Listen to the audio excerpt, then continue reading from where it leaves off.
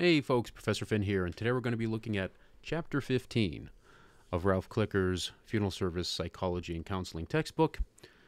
Let's get the presentation up and start discussing intervention counseling.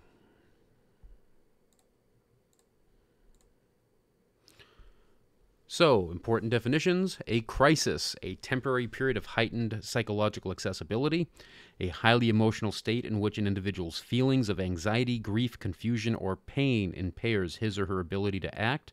A person is less defensive than usual and more open to outside intervention and change.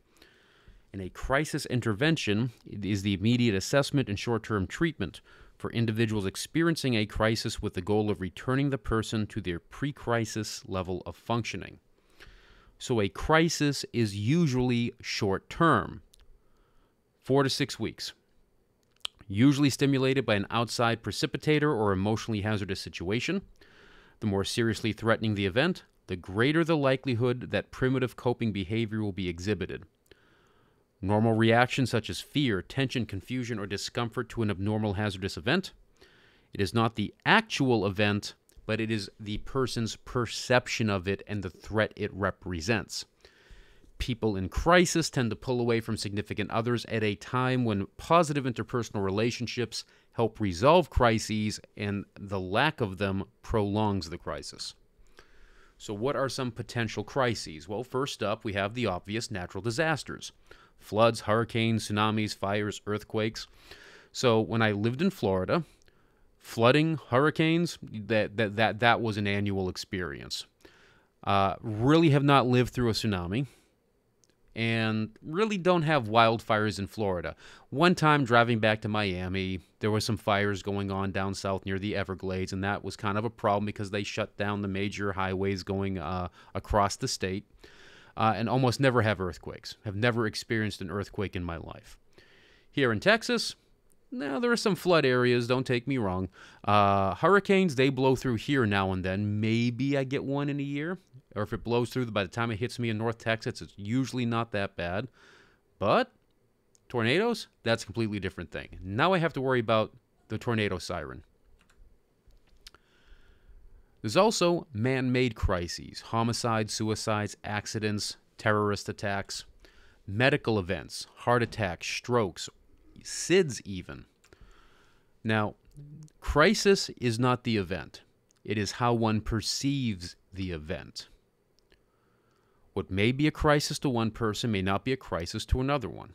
We see this all the time. Someone starts freaking out and someone actually be like, dude, are you okay? Like, it's really not that bad. That person is perceiving the events differently. Most people will recover provided there is support, guidance, and resources they need. Most cases will involve reactions that are normal and understandable to an abnormal situation. So, what are some factors to consider regarding potential crises? What are the statistics? What is the mortality? The more death and destruction? More potential for unhealthy responses? What is the time? The greater the duration, the greater the problem. The spatial aspect: the closer the person is to the tragedy, greater the stress. Reoccurrence: the more perceived the likelihood that the tragedy will happen again, the greater the intense fear contributing to the stress. Seasonal influences: holidays make a big difference. If it happens in April, who cares? It happens at Christmas, huge problem. Racial considerations: culture may cause extra stress. And cause of death: the manner of death may cause extra stress as well. As research discovers new info, perceptions and responses can change. Medicine is one of those areas that has largely changed how we look at things. So people came back from the Civil War, World War I, World War II, and some people were just off. And we didn't know what was happening, what to call it, etc. Now we recognize something called post-traumatic stress disorder. This is not limited to people in the military, although the people with military service, especially active service in a battlefield environment, have a high likelihood of encountering a post-traumatic stress disorder. But post-traumatic stress disorder can easily be found in the ranks of funeral directors and embalmers as well. We are generally always looking at very gruesome things, and fields that encounter the same things like us with even heightened stress will also have PTSD. Law enforcement, firefighter, EMT, etc., etc., etc. Now that we know about PTSD, now we can find ways to treat it. And here we have a picture of the trenches in World War I with someone smiling and laughing, and that is because they are what is termed back then shell-shocked. They are shattered mentally and absolutely mad in their mind. Myths and misconceptions can exacerbate response to the crisis. Misinformation is bad. And the most common one, especially in older textbooks, is AIDS only affects alternative lifestyles. It only affects gay people. And growing up in the 80s, that was a prevalent statement. And realistically, it has nothing to do with that. AIDS is a blood-borne pathogen. It is transmitted by bodily fluids. And lots of people got AIDS because we didn't know how to track AIDS, and they got contaminated blood. Misinformation these days, depending on who you talk to, certainly don't want to talk to me about that, where I'll tell you, you really can't trust anything you read from anybody, which creates the issue that what happens when you doubt everyone? Well, becomes a problem, which is why you really don't want people providing misinformation. Grieving challenges include the cause of death, investigation and interrogation. Police interviews don't help the situation when you have a traumatic event. The severity of the loss, the relational problem. Family relations can cause severe issues. Why weren't you watching your brother? If you were paying attention, they wouldn't have fallen in the pool. Well, the same goes for you, mom or dad, that something tells me their 7-year-old sibling should not be the person responsible for making sure that the pool gate is closed and locked. What are some typical reactions following a crisis? Anxiety, fear, panic, anger. Things we've seen before. Typical grief reactions. Emotional numbing, difficulty sleeping, waking throughout the night, nightmares or daydreaming. Exhaustion or mental fatigue, changes in appetite, disbelief or denial of events. Reliving images of the traumatic event, dwelling on the event. Being easily angered or upset. So today is September 11th, 2024.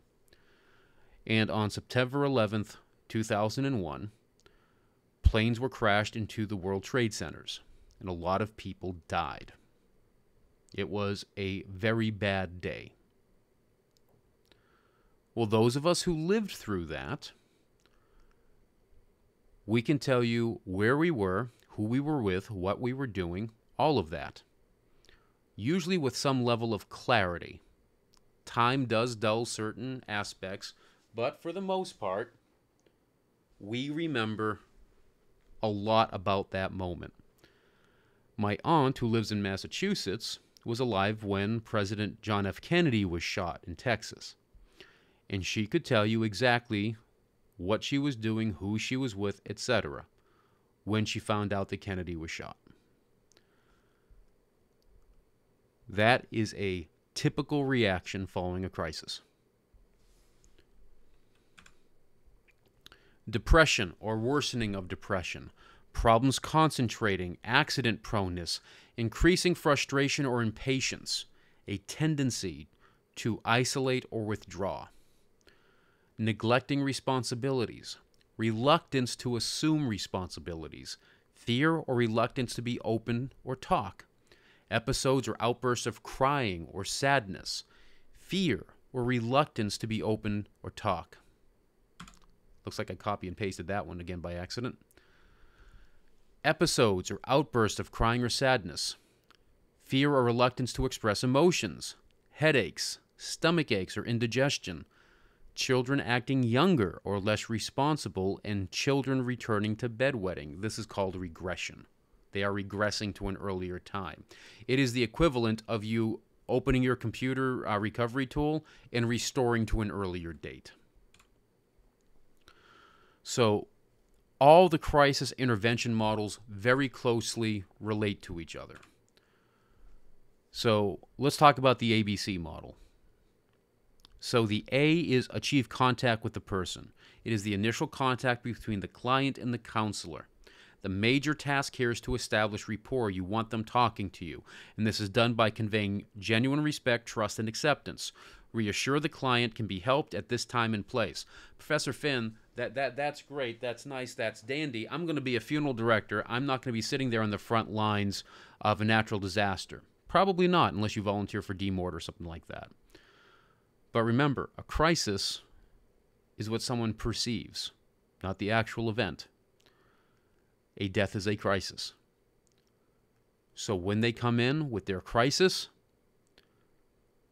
you build rapport, show genuine respect, trust, and acceptance, and show them that you can help.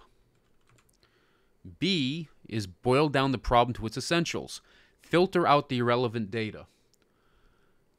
Identify major problems.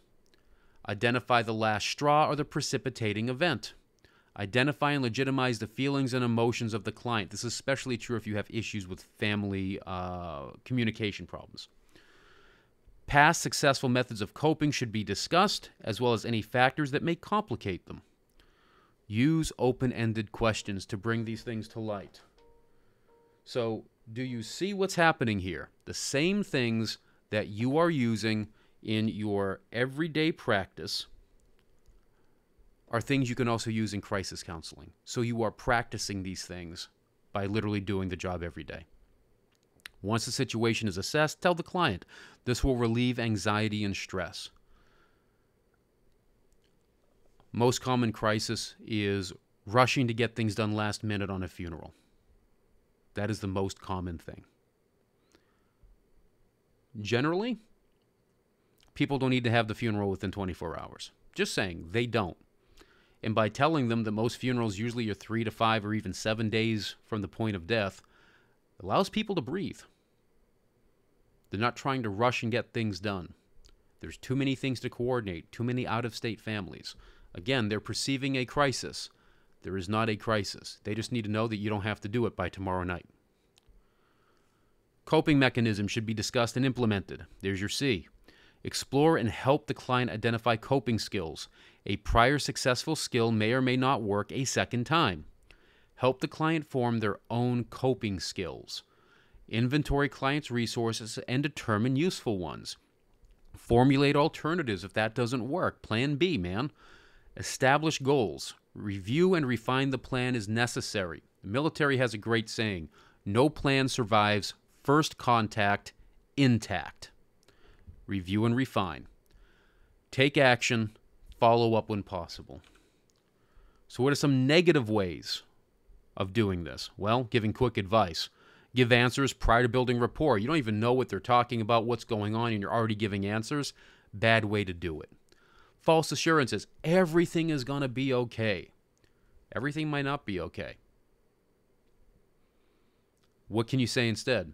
I'm here to work through this with you. That is absolutely the truth if you are intending to do that. Bromides. I like bromides. Summarizing complex issues into something simplistic. Responses should be clear, specific, and tailored to the client. There are a lot of the same tools that you can work with your different clients. Fact of the matter is, you have to find out which one of those tools is the best for them and what you need to maybe do with that tool to make it unique to their situation. Do not take a complex issue and try to make it simple. Separate the complex issues into its component parts and address the parts. That is not simple because separating the issue into its component parts is difficult. Asking too many questions or close-ended questions. Judgmental pronouncements tend to ignore the person's real problem. Debating or arguing, it creates distance. Again, you say, Professor Finn, funeral directors wouldn't do that. Read some of the lawsuits. that are out there and see how the funeral director treated that family, especially when the funeral director was confronted with negligence or an issue and they were basically dictated or overruled or something like that. Funeral directors are usually the first person a crisis client meets who have any understanding what is going on. This can be anywhere in the process, the removal, the arrangement, etc. You need to be the calming, reassuring environment. Act of viewing the remains can be helpful and therapeutic. It can also be the family's only public expression of love, remembrance, and commemoration. You can help a family in ways no other person can do by simply doing your job right, compassionately, and professionally. That is no joke. Folks, thank you for your time and patience, and we will see you next video.